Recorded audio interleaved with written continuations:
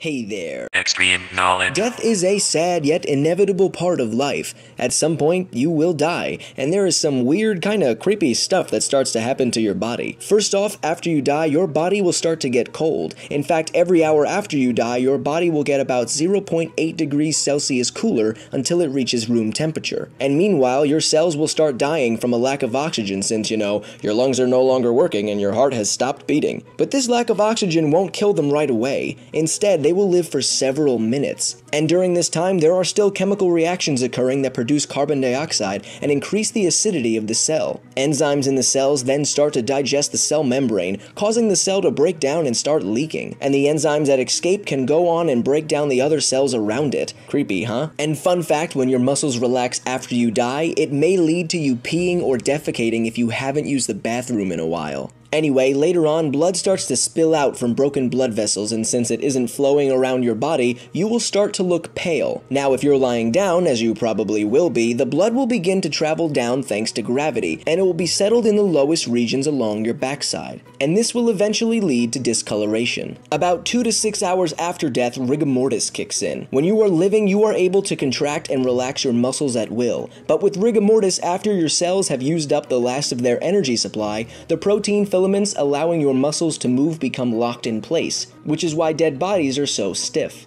And this stiffness usually lasts for about 3 days. A few days after death, putrefaction begins, as the bacteria in your gastrointestinal tract will start to break down tissues and cells, liquefying your body and producing horrific smelling gases like methane and hydrogen sulfide. And with the production of gas comes the bloating of your belly. The gas pressure causes any liquids in cells and blood vessels to spill out, which may eventually start to leak out of your body. And sometimes the pressure is so great that the abdomen bursts open, which is definitely an image that will haunt my dreams forever. Thank you for animating that, okay? And since your body is smelly, it will attract blowflies that will lay eggs in your rotting flesh, leading to the birth of maggots within a day. These maggots feed on your flesh, attracting beetles and other insects.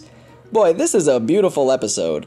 20 to 50 days after death, a process called butyric fermentation begins as the flesh is removed and your body dries out, and the parts of your body touching the ground start to develop mold. Then over the course of years, all your flesh has been decomposed and is eaten by various insects and animals, and all that is left is your skeleton. So it's not a pretty process at all, and it sure doesn't smell nice, but it sure makes me happy that most of the time someone dies, their body is quickly disposed of, so no one has to witness all of that.